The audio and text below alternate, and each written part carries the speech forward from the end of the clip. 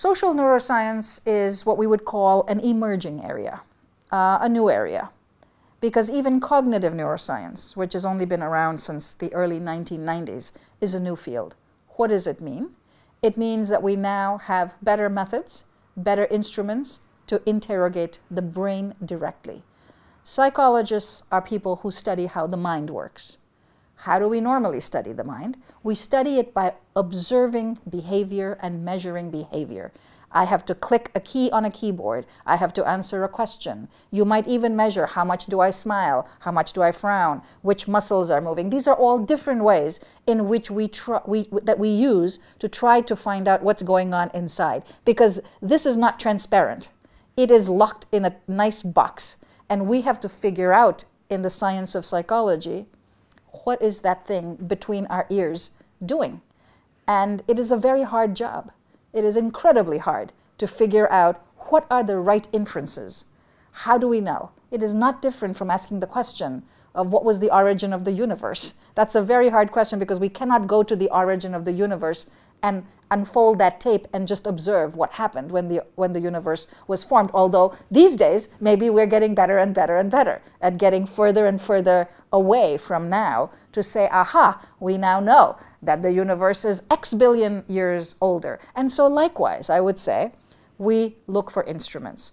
One of the most important of these techniques is something called fMRI, functional magnetic resonance imaging.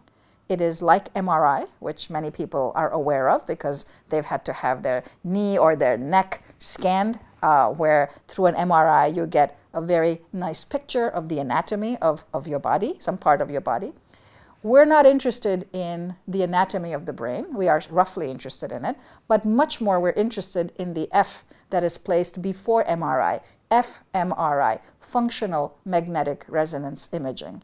And what fMRI does is allows access to the workings of the brain by looking at the amount of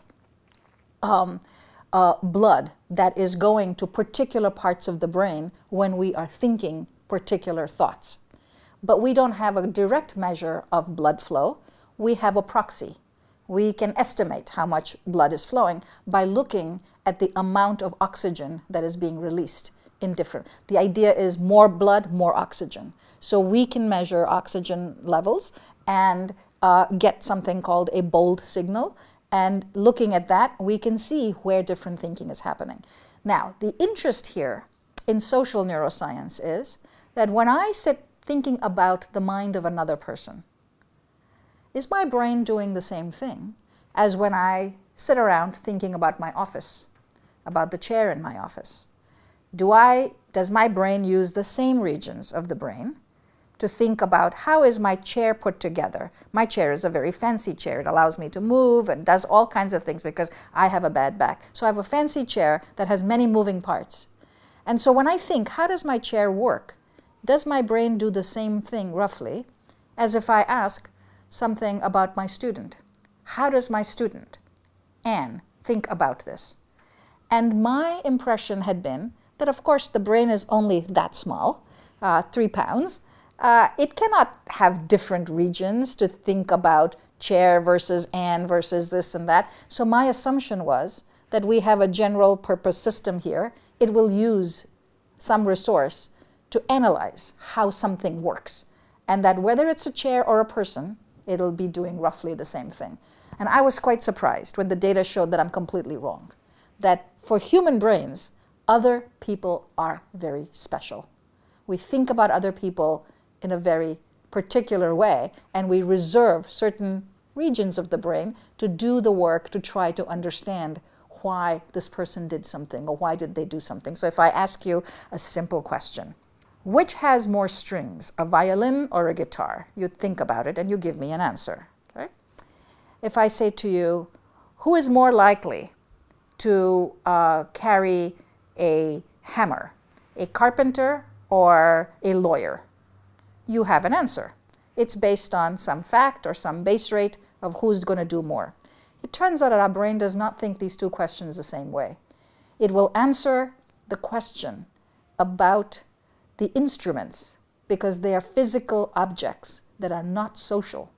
It will answer that question using a particular set of regions of the brain, and those are completely separate and different from answering the question, who is more likely to carry a hammer, a carpenter or a lawyer? Carpenters and lawyers are social beings.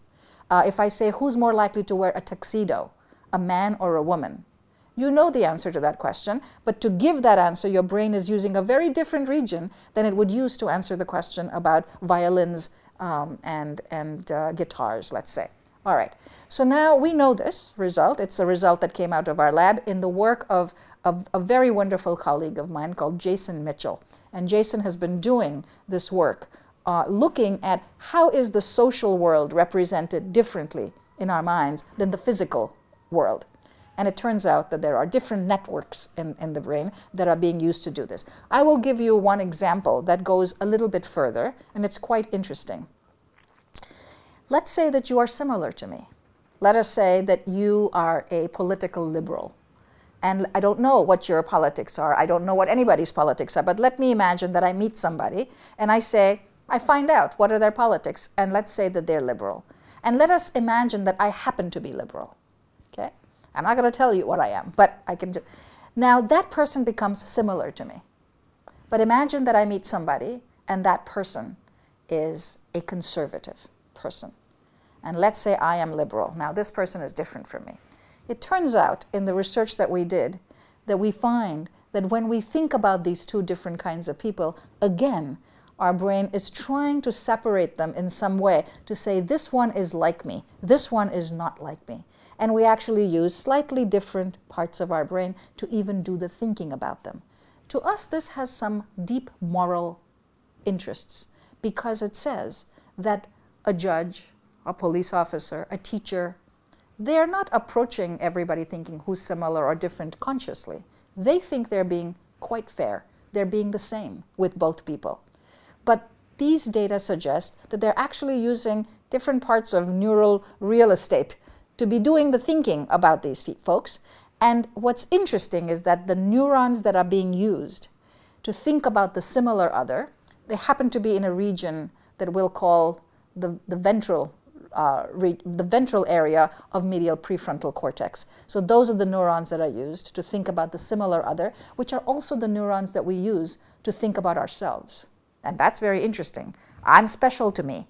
And so when I'm special to me, I also take other people who are politically similar and I represent them in the same place in my brain where I might represent myself. But the conservative other or somebody who might be different from me, if I'm liberal, then that person gets moved to a more dorsal part of medial prefrontal cortex in the amount of, in the kind of structures that are coming online to do the thinking about them. This is extremely important for us to know. It's important for us to know because we continue to live our lives believing that that's not happening, that we are treating everybody the same.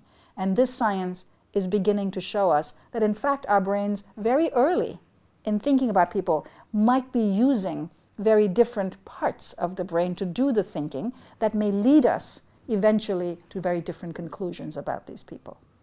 Now, is it possible that the study we did with political difference can also, these differences can also be observed with other kinds of differences? Racial difference, gender difference, age difference, nationality difference, even language differences, and so on. We do not know the answer to that question because we have not done the full range of those kinds of studies. What we do know from other work is that it probably does matter. So I'll give you, I'll provide one example. In Italy, this was a study that was done. You have to watch a video, and the video is the video of a hand into which an injection is being placed. So a needle, like a doctor's syringe, is being put on the hand and you watch the needle entering the hand. Most of us, when we see that, something happens to us. Our fingers will, get a little more wet from sweat because we found that to be a little bit aversive, a little not very nice. Now, here's the interesting thing about the study. You change the hand into which the needle is going. It can be either a black person's hand or a white person's hand. Will I, when I watch a video of a black person being possibly in pain versus a white person being possibly in pain, will my body respond the same way? Well, the idea here is that if you care equally, it should be the same. But if you don't care as much about one person over the other, the amount of sweat that your fingers will produce should vary. And this study showed, indeed, that certainly for white Italians, what we call skin conductance levels, the amount of sweat that your body produces when you see such a thing, is less when it is a black hand that is receiving the injection compared to a white hand. Now, so these might again suggest, we don't have the data from the brain, but there are lots of other results that we can use to show that there are indeed differences in the way in which we think about other people.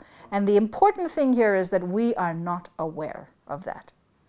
You know, consciously, if you ask me, how do you feel about black and white people, I'll say I love them all equally. But the results show that I do not. And now I have to come face to face with that, and this is why the science is so important. You know how when you take a telescope in an older science, like in astronomy, and you turn it outside and you see things happening amongst planets, and that theory of what is happening there, the data are not fitting with your theory. Galileo had that experience, right? I would say that for us as 21st century mind scientists, we have exactly the same problem that we face. Many of the things that we believed about ourselves are going to be shown to be not true, and we have to be ready to deal with those. There is a very interesting question of what is it that I would want to know the answer to that we don't know about yet in this area of social neuroscience.